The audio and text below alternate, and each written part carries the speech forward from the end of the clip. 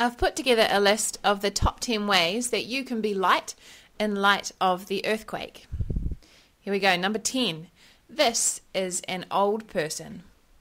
Old people can be a bit scary with their funny smell and hairy chins, but actually old people are great. Sadly, lots of old people were isolated during the earthquake when all they needed was someone to come and chat with them. Why not find a solo oldie in your area and befriend them and fight the loneliness epidemic? Number 9. We just had a 7.1 earthquake and no one died. This is Haiti.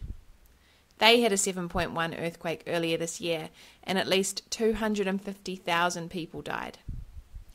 There is a reason for that. It's because we in some part keep them dirt poor. So why not see where the world's fault lines are and support one another and support another part of the world that is earthquake prone but that hasn't the infrastructure New Zealand has? Even buying fair trade is a good start. Number 8. Some friends of mine have had their homes condemned and weren't allowed to even grab a sweatshirt from inside before the bulldozers came in. Insurance claims may take months, so what better time to give that wardrobe, or if you like Spanky and I, that pile of clothes on the floor, a review. And if you haven't worn it in the last year, put it in the givvies bag. Number 7. This is St. John's Horurata after the quake.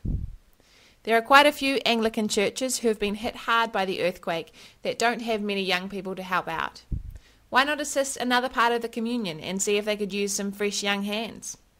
Imagine the light that you would have beaming out of your fresh young skin as a group of people with naturally coloured hair and youthful non-arthritic spines turned up to lend a hand to the oldies.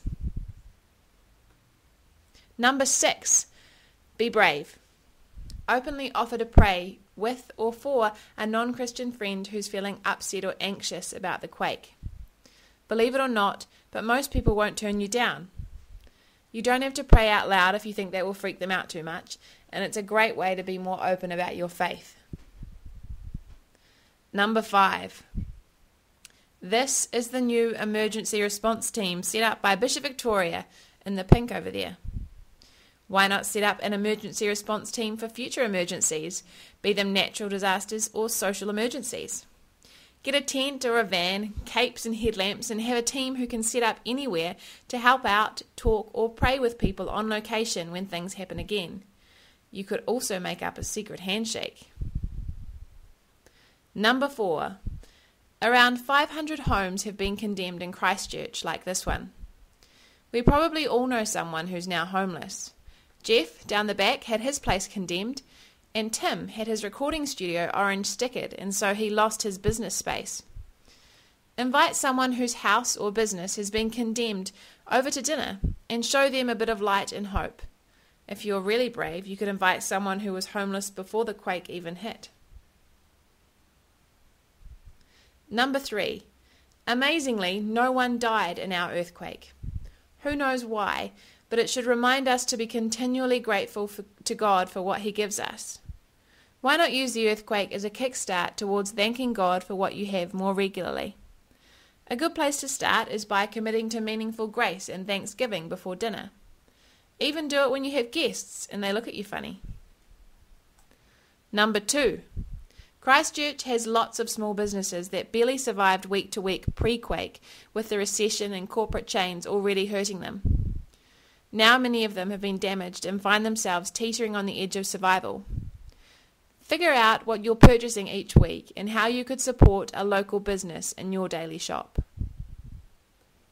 And number 1, many of you have already been getting practical, getting about with your spades and helping homeowners whose land is covered in liquefaction.